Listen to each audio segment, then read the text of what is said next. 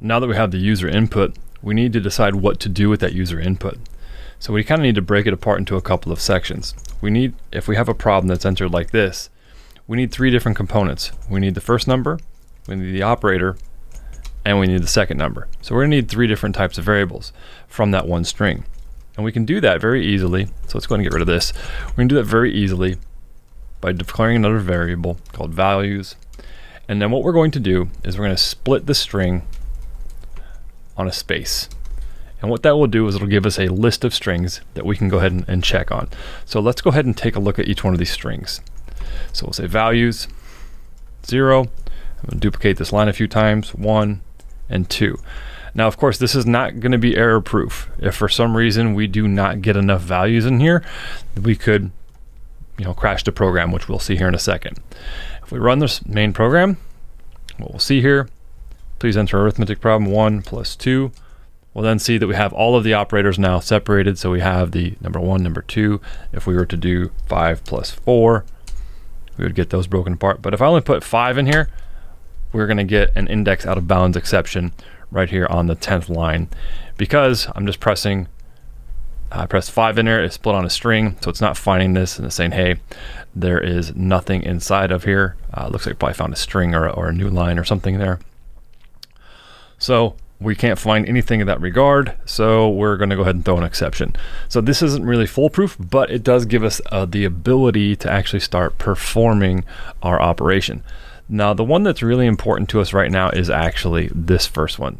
And this is because this is what's going to give us our plus, our minus, our multiplication, or our divide operator. And then at that point, we can decide how we want to progress in our application. And so based upon if this is a, if this value is, a plus sign, well, then at that point, I want to add something together. And so it's going to say, we're actually doing print line. There we go. If the value is a plus sign, then we're going to want to go ahead and add it together. Otherwise, we can say else if values is, values 1 equals minus, then we can do something else. So we could continue this path down of else if, and this will work. There's nothing wrong with this. We could do this. This will work. However, it does get a little clunky. This is a perfect opportunity for us to use a when statement. So we can say when values 1, so check that value 1, and we can say is plus I want to do something. So I can say print line add. When is, and is not going to be needed here because we're actually just using it directly against the value. So we'll say plus, and we can say minus, say print line subtract. I'm going to go ahead and duplicate these real quick, and then we can go ahead and, of course, we'll say multiply and divide. These will be pretty easy. And divide. And then for whatever reason, if we don't have something that matches, we might want to say throw legal argument exception. I'm going to say invalid operator, and we'll just go ahead and pass in whatever that value is. So we'll pass it in values 1. And then that's going to allow us, we'll go ahead and get rid of this down here. This will allow us to actually see and do something different based upon each one of these input types. So let's go ahead and run this program, and we'll put a few of the arithmetic problems in here. So 1 plus 1. So it looks like we have add. So I have 1 minus 4. Subtract, we have 6 times 7. Multiply, 42 divided by 10 is divide. And let's go ahead and just throw something crazy in there.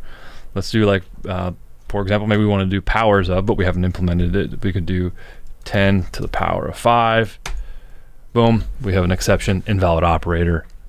And we have the to the power of operator, which is normally used in math inside of programs.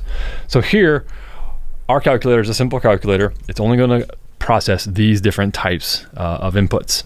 So now let's go ahead and implement each one of these, and I'll be right back while I do that so you don't have to see me type. Okay, now we're back. So I've done this very easily. I've taken the first value, I convert it to a double, and take the second value and I convert it to a double. I've converted everything to doubles here so we don't lose any precision. Now there's one thing I would like to do. I would like to clean this up a little bit. And so what I'm going to do here is I'm going to go ahead and say, I'm going to refactor this. And I'm just going to say extract this into a variable. And it's going to ask me to replace two occurrences because it's occurring two places. So sure. And I'm going to call this operator, just so it reads a little bit better. And it's actually saying we could move it into the declaration of the when. And if we were to do that, here's what it would look like. I could just move that into the declaration there. I don't like the way that looks. It looks a little bit, it's too much for me to read. This is a lot easier for me to read, so I'm going to leave it like that. So I have my operator. And then what I could also say is something like this. I could go ahead and extract this. I could refactor it. I could extract this into a variable. And it does occur 4 times. So we're repeating ourselves, which could be problematic for updating our code later. So I'm going to call this LHS for left-hand side. I'm going to do the same thing over here. I'm going to go ahead and extract a variable. We're going to call this right-hand side, RHS, for all 4 occurrences.